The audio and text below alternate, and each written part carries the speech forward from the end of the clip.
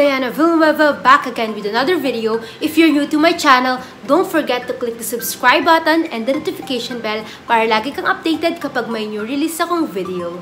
So for today's video, kitang-kita nyo naman sa title ko, ang ating video for today ay ang I tried egg diet for 3 days. Guys, sobrang hirap talaga na egg lang yung kakainin mo sa loob ng 3 araw. And itong video na to, ipapakita ko sa inyo yung mga kinain ko. Kasi hindi lang to, kunyari, purong egg lang, hindi lang yung ganon. May scramble, may boiled egg, kahit anong luto. Tapos sinamahan ko ng kung ano-ano. Sobrang hirap kasi hindi ako sanay na, hindi ako kumakain ng rice tuwing lunch or kahit dinner ganon. Pero sa video na to, hindi talaga ako guys kumain ng rice. Tiniis ko yun para makita ko talaga kung anong result at kung effective ba talaga yung egg diet. So kung gusto nyong malaman kung ano yung ginawa ko and paano ko natapos at nagawa yung egg diet, please keep on watching.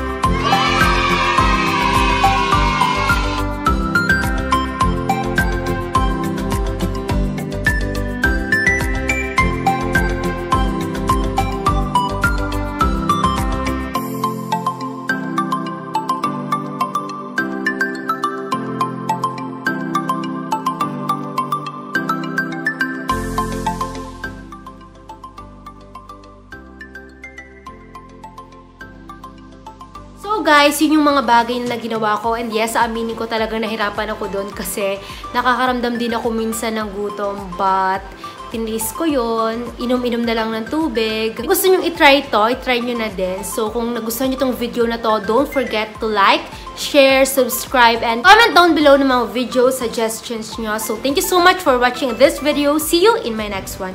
Bye!